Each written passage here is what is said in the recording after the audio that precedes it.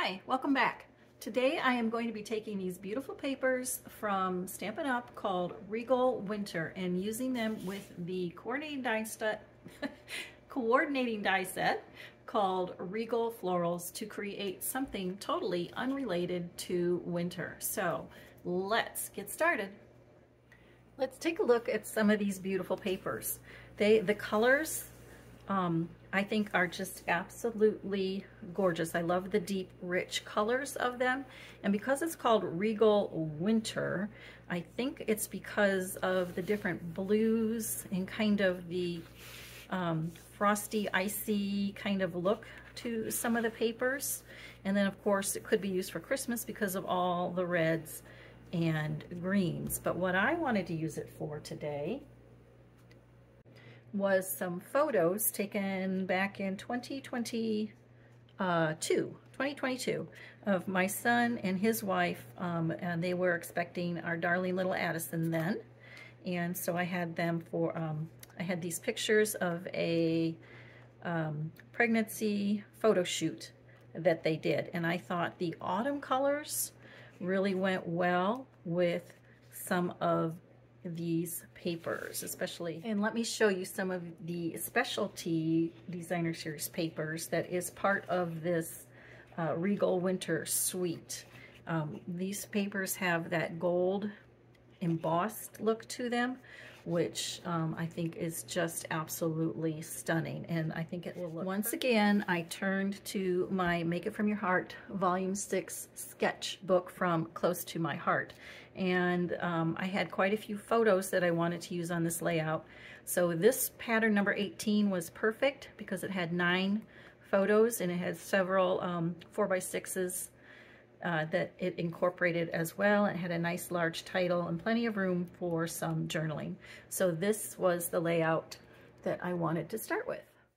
So let's see the layout for the sketch. I've got the right hand page laid out with the 3x3s, a 4x6, and down here was a big box for journaling and a large title. But I had one more, well actually 2 more pictures that I wanted to include, and I just printed them out. They're 2 photos that are 3x4 size that I just put on one 4x6 photo. So I'm using that down here instead of the journaling because I don't have a big story to tell other than the name and the date and the place.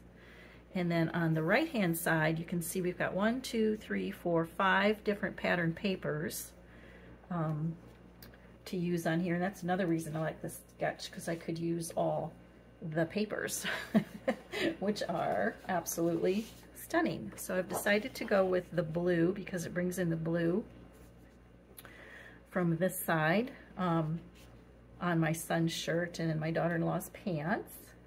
And I wanted the dark blue at the bottom because I thought it made a nice mat with these small photos that are down here at the bottom of the sketch. I thought those made a nice mat with that.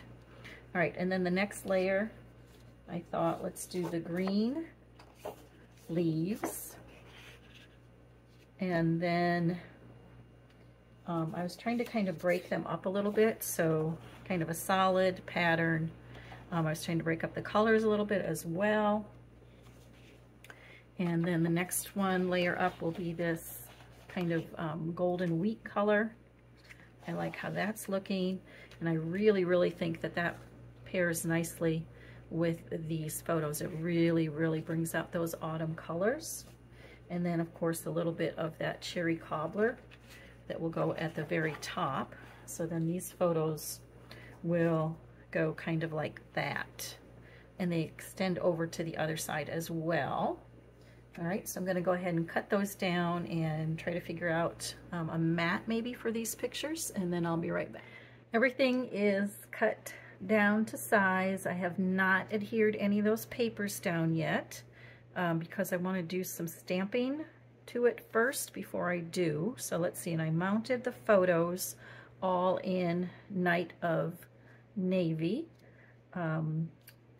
along here. I did not mount those because I thought they stood off the paper quite nicely without being without having a mat on them. So now before I adhere this down, I want to do a little bit of stamping here and maybe up here where the title is. And The Regal Floral set has this really cute little polka dot texture stamp, and then I also have this one called The Art of Art and Texture, and it had all these really cool different patterns in it, and I thought it would be interesting to kind of stamp this one up along the edge there to stamp that border. I'm trying to decide what color I want though. Maybe I should keep it with the same color that this is, that Blackberry Bliss. Probably should do that. All right, so let's get our stamps in our inks and let's start on that. I am going to use Blackberry Bliss, so I'm going to turn my Versamat over on the spongy side. Okay, let's move this out of the way a little bit. Scooch that over. Now, then we will stamp here. Now, Blackberry Bliss is a pretty dark color, but I like it. So we're going to stamp there. Now, while I'm doing this, I should mention, I forgot to mention before, that this video today is part of a collaboration with my crafty friends at the Inspiration Collaboration design team. And what we decided to do this month was to put a twist on the seasonal papers and stamp sets in the current mini catalog. I think I want to bring some of that wheat, honey wheat color down here as well. So I don't have the wheat color, but I do have Hello Honey, and that was pretty close. So I'm going to do some stamping with the leaves down here. And like I say, I am going to be putting some stamping, or not stamping, some clusters that I made with the stamps down here in these corners. So I just want to add a little bit of stamping behind the clusters. I think that gives it a little extra depth and dimension. And let's see, I've got this floral piece. I'm using that with the green. It's called Emerald. What's it called? Emerald Envy, which is an older color from Stampin' Up. But I think it works well with this, especially since I didn't have that peacock color that was in this collection. So I'm just going to add some of the floral pieces down there. And let's see, I think there's one more. Maybe I'm going to try to add with this little guy right here. Let's put him in the Night of Navy, but let's stamp off on that as well.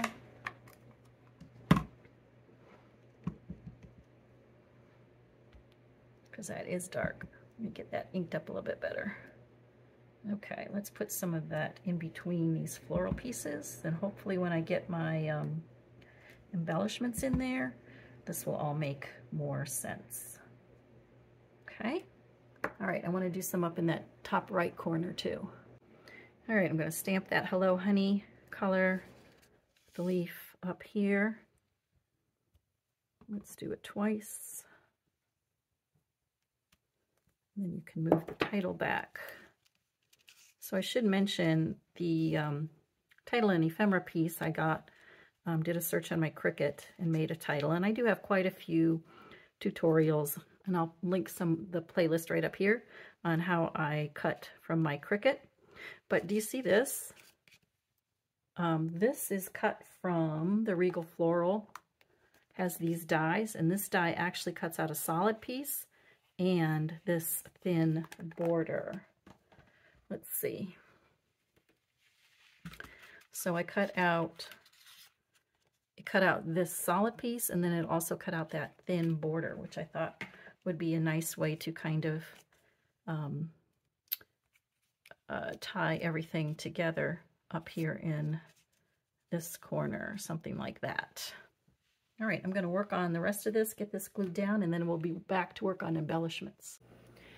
As you may have noticed, I've started putting some of my embellishment clusters down. Now what I did this morning, I just sat down with the Stamp and Die set from the Regal Flora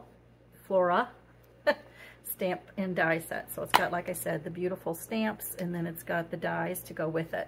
So I just sat down this morning and I made a bunch of them in the different colors and stamped and cut them out. And then I also took some of these dies. These are from the Changing Leaves bundle. Here it is. From the Changing Leaves bundle, stamp and die cut hybrid set. And I cut some of those out of some copper paper that I had. That Flora set also cuts out this pretty lacy floral thing. I also cut some leaves from that Changing Leaves bundle out of the vellum. And I found some, and this is also in the Changing Leaves set. It has a bunch of different little pieces in it. So I cut some of those out to make some sprigs behind my different floral clusters. So I've just been putting those around, and I want to show you what I did over here as I was stamping. Let me see if I can move this. I got, you see that ghost image on the stamping? So I'm just going to go ahead and use the die cut pieces that I cut out this morning to cover that up, because there are no mistakes in stamping, right? Just happy reasons for embellishments. That's what I always say. All right, so we're going to put that there. Whoops. And I'll probably have to trim that off the top a little bit, and then we're going to stick this little floral piece in there as well. Okay. All right, and then down here we'll start putting this down with our multi-purpose glue. So I want to say thank you so much for joining me today. I really do appreciate it. And don't forget, if you're liking this video, to go ahead and give that a thumbs up, and be sure to subscribe if you haven't done that already. It helps my channel grow, and it helps YouTube, because it'll tell YouTube that you like these kind of videos, and YouTube will continue to show them in your feed then. So these pictures were taken at one of our local state parks around here in the fall, in October, I believe, and they were taken just in time because little Addison came not long after these photos were taken. If you've seen one of my other videos, you know the story behind her birth.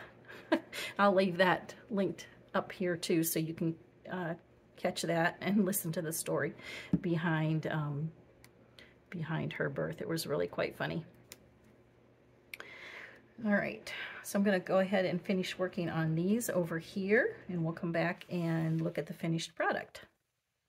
I want to add some of these dots. It's part of the Regal Winter collection, and these are the Regal foiled dots, and I think they just add that extra touch, a little bit of bling around the layout, and I like how gives those flower centers the perfect little touch.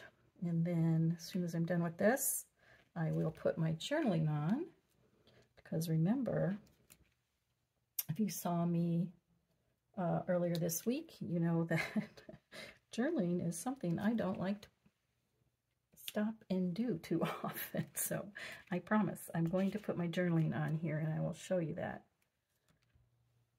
as soon as I'm done with this. Should I put one over here or just leave it go? Let's put one up here. I like it. I like that. All right, I promise I'm going to put some journaling. I think I'm just going to write it down here with my La Pen. Date is stamped.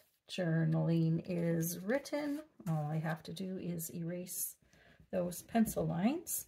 Don't forget to go and check out the other gals in the Inspiration Collaboration Design team. All their links will be listed down below in the description box, as well as all the links to purchase the products that you see in the layout today.